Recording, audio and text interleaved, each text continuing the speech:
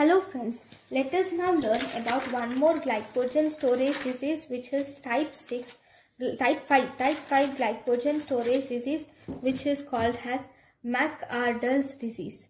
You can remember M for muscle. So here the problem in this McArdle's disease is mainly the deficiency of muscle, M for muscle, phosphorylase defect.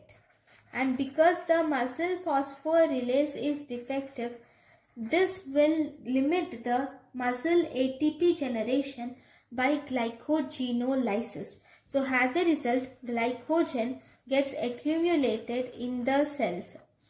Okay, this occurs due to the defect of the gene PYGN mutation on chromosome 11q13. Okay, if you see the clinical features, here all the symptoms of muscles are mainly present. So first and foremost, the patient suffers from exercise intolerance and there will be muscle cramps and muscle pains are seen in these patients. So first appearance of muscle pain, the baby stops and afterwards this will resume exercise with more ease. That is the characteristic feature, where there is first appearance of pain, then they will slow down and then afterwards they will resume the exercise.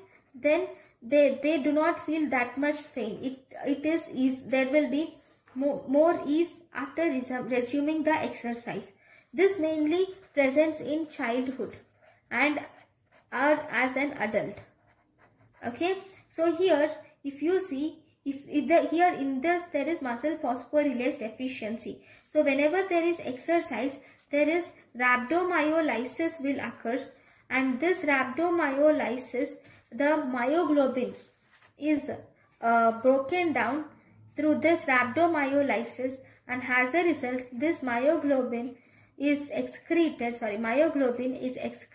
in the urine, causing myoglobinuria, which gives a burgundy color urine, burgundy color to the urine due to this myoglobinuria. This is one thing which you should remember. Then, if you diagnose it, you can do a screening test, and this screening test is, we have ischemic exercise test can be used as a screening test. And if there is no increase in blood lactate and no increase in ammonia, it's seen. If blood lactate and ammonia are not increased, then definitely you can rule out liver issues. So as a result, then you can think that it is due to muscle defect. And you can also do the enzyme studies can be done for diagnosing this McArdle's disease.